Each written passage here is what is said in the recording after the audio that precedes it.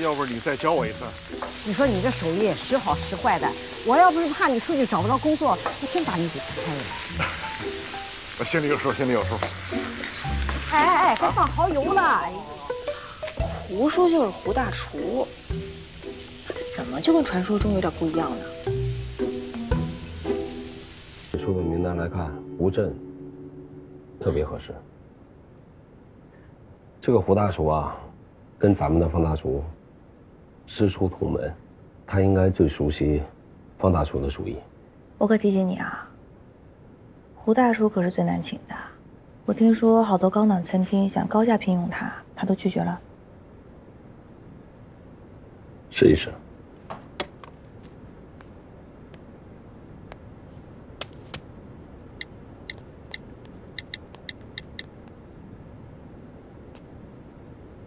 按错了。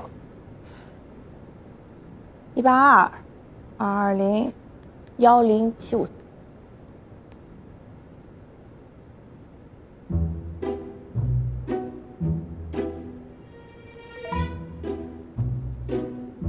哎，小郑，什么事儿啊？怎么可能？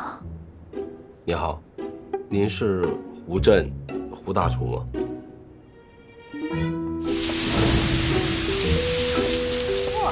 真大火呀！哎，这不好弄，你来。弄那个，给我来。先下来放这个，放这个。啊，好。这前天不是刚教你的吗？你怎么又忘了呀？不好意思啊，这年纪大了，一下记不清楚了。要不你再教我一次？你说你这手艺时好时坏的，我要不是怕你出去找不着工作，我真把你给开了。我心里有数，心里有数。哎，该放蚝油了。胡说就是胡大厨，怎么就跟传说中有点不一样呢？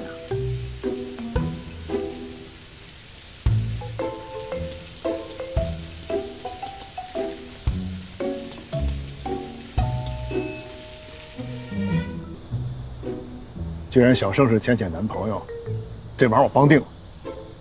谢胡叔叔。胡说，哎，你为什么要在我们家打工啊？我就是来体验一下生活。你在我们家这一小烧烤摊体验生活啊？其实我就是想写一本书，关于餐饮的，就是想把遗落在民间的这些小吃啊、烧烤啊什么的搜集一下。写书？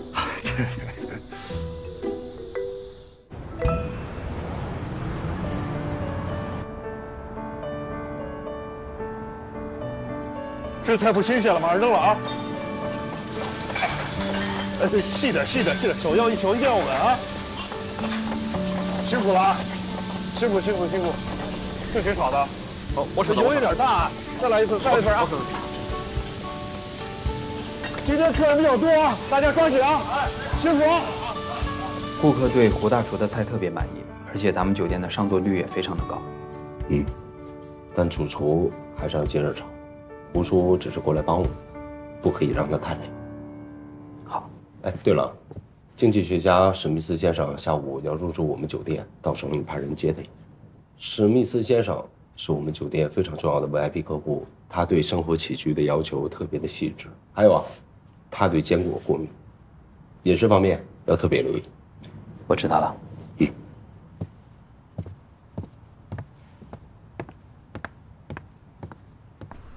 瑞瑞，怎么啦？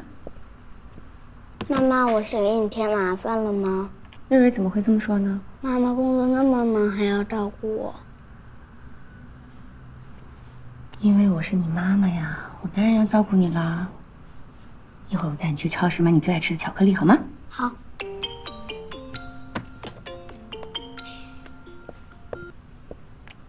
喂，薛总，我也不知道他能这么快找到新的主厨。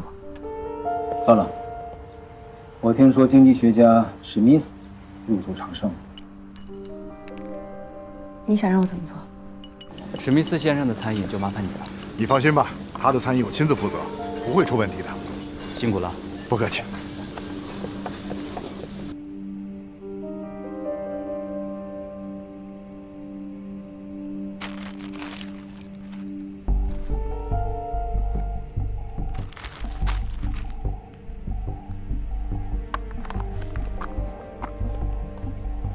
妈妈，你拿着坚果干嘛？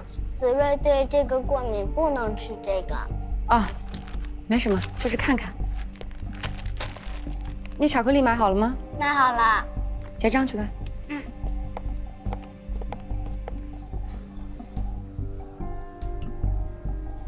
妈妈，吃完饭了，可以吃巧克力了吗？吃吧。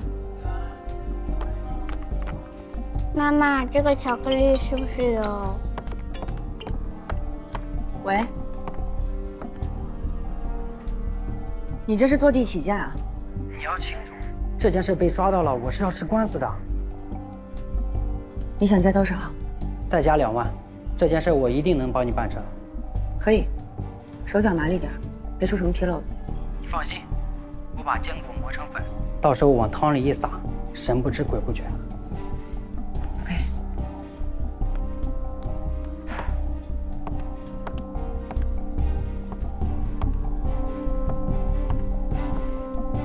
服务员，秦小姐，你看见我儿子了吗？您先别紧张，您的儿子好像食物过敏了，盛总送他去医院了。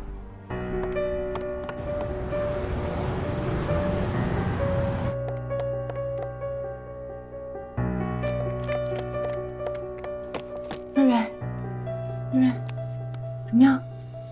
还难受吗？啊？他应该是对坚果过敏，应该是吃了这个巧克力，里面有坚果的成分。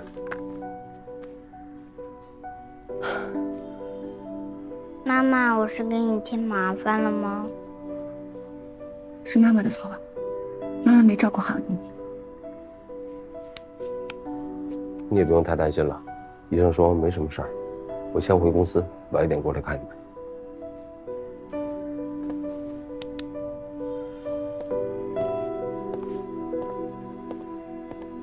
等一下。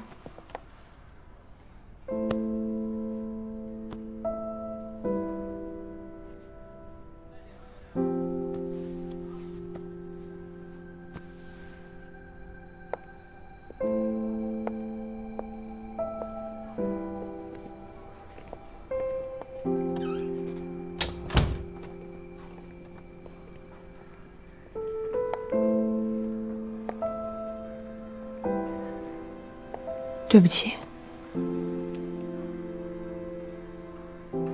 为什么这么做？如果你想要守护长生，应该不至于做得这么过。哲宁，你觉得我是一个好妈妈吗？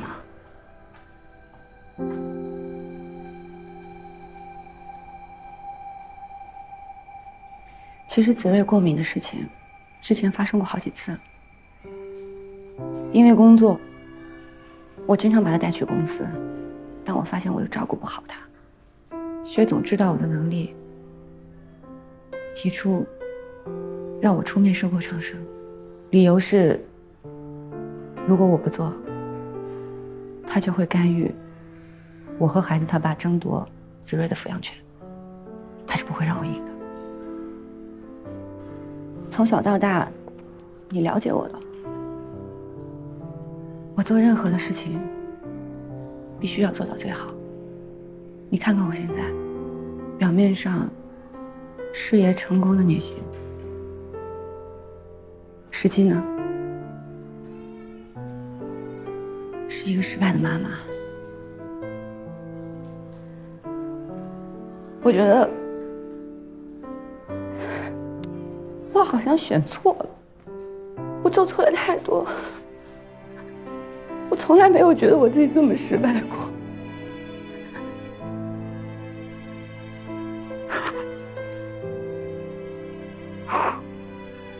对不起，我说这些不是为了要让你原谅我，我伤害了长生，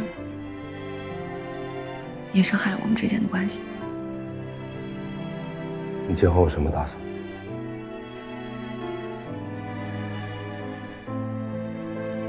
出国吧，该面对的，始终还是要面对的。我应该好好学习，怎么样当一个好妈妈。